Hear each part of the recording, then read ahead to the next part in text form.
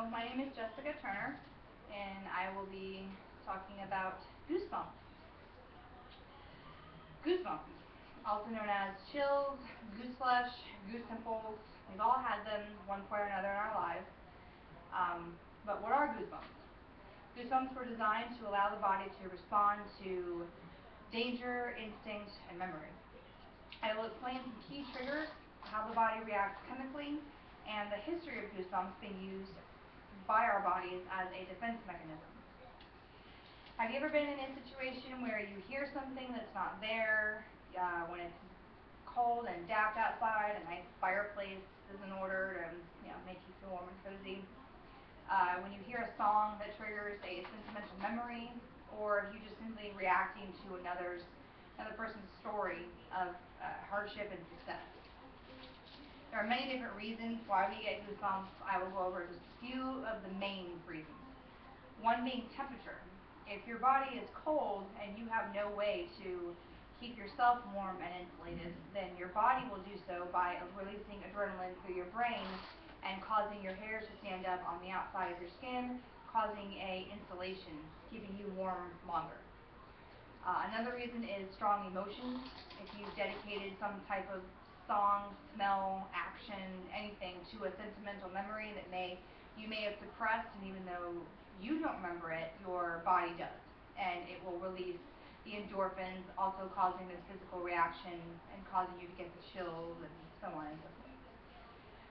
The other reason would be instinct. If you've ever been in a situation where you think something's there, it's not, or if you've had a gut feeling and you feel the chills go up the back of your neck and you have absolutely no idea why, it's your body's way, again, of just reacting to the situation that you are presently in. So, we all get goosebumps, but how do goosebumps work? What is the secret behind the physical phenomenon that takes over our bodies and sometimes cannot be explained? A medical aspect is once stimulated by any of these causes or triggers, the brain will release adrenaline and endorphins, which causes a brain reaction. The brain reaction occurs with triggers such as cold, emotion, instinct. It triggers a stimulus in the brain, and when the stimulus is a bundle of fibers that causes electrical and chemical signals to transmit sensory and motor information in the brain, thereby triggering a physical reaction, causing a contraction of little muscles throughout your skin, and these contractions of muscles causes the hair follicles to elevate on the outer skin. These tiny elevations we perceive as goosebumps.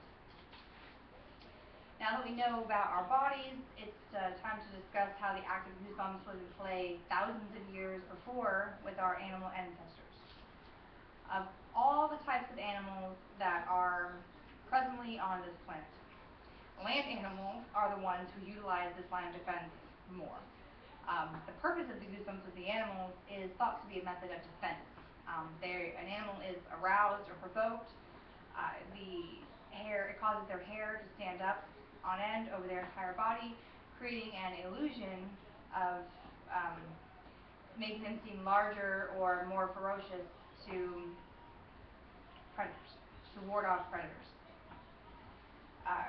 So there are a variety of reasons and physical responses that occur with goosebumps, and now that we have a little more knowledge about them, you might think twice next time you actually have it occur.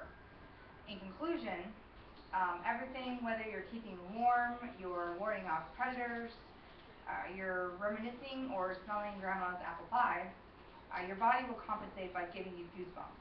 And as I stated before, these are just a few reasons why, but now that you have this information, maybe next time you will think about the situation you are in when this occurs, and it will not be unexplained anymore.